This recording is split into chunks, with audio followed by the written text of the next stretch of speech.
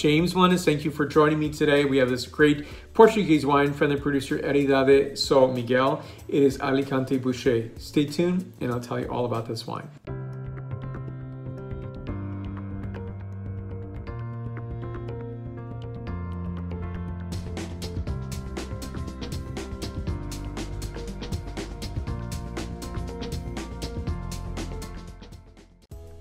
So here's what we have. We have Alicante Bouschet, and to give a frame on this, is Alicante Bouschet is not native to the Iberian Peninsula, obviously not Portugal, but it's a French grape variety that made its way there, but it also made its way to the United States, especially during Prohibition.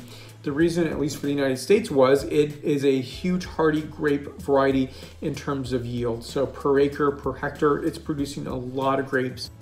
In today's viticulture, you're not going to really go for those extreme yields. What you're really looking for is high quality fruit, and high quality fruit is going to express, and assuming it's going to be vinified well, it's going to express nicely in the glass. When you reduce the quantity of better quality fruit into a really nicely done vinification process, and then in the glass is something that's a really handsome, respectable wine. So let me show you the bottle and tell you more about Alicante Bouschet. And so here's the label. This is a 2015 vintage, $23 price point, and this wine is 15% ABV.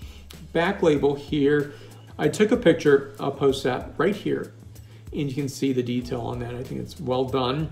Now, I think this wine is remarkable because I definitely enjoy this with a lot of different things. So again, I believe in wine being very democratic. That is, you can enjoy it the way you want to enjoy it, but definitely this is for beef, for lamb, pork, salmon, and very versatile to drink on its own, of course. Now, this wine is, of course, a created variety, Vitis vinifera grape from France. It's from a cross between Grenache and Petit Bouschet. Now, Petit Bouschet is a cross between Teinturier Duchère as well as Aramon. And so without these varieties coming together, being created, we wouldn't enjoy what we have today. I think this is a fantastic wine. So vinification on this is after destemming, the grapes undergo a cold soak. They're in controlled stainless steel vats.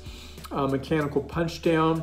After fermentation, it comes in contact with the skins for about 7 days, and then aged 12 months in French oak. It's a splendidly beautiful wine in terms of its mouthfeel and capture. The weight on this might be somewhat of a resemble of, say, Petit Syrah, but it's not Petit Syrah, because I think there's great variation in terms of Alicante Bouschet, where I don't think there is for Petit Syrah. So here we go with this wine. So this is 93 points out of 100 points. So on this wine here, notes of boysenberry, red cherry, leather notes, dried wood, as well as cinnamon stick. Nicely done. Next, the palate characterization. So the palate characterization of cassis, white pepper, thyme, bay leaf, and cardamom is splendidly beautiful and gorgeous. So 93 points out of 100 points. More information on the producer down below, as well as questions and comments. And guess what's down below? The like button. So please hit the subscribe button right up here if you haven't done so already. Reason to do so is to see the latest videos that I am producing. More wines to come on this great year, and beer and spirits and coffee and all the other categories I participate in. I appreciate all the support you give to me, and we'll see you real soon. Salve and salute.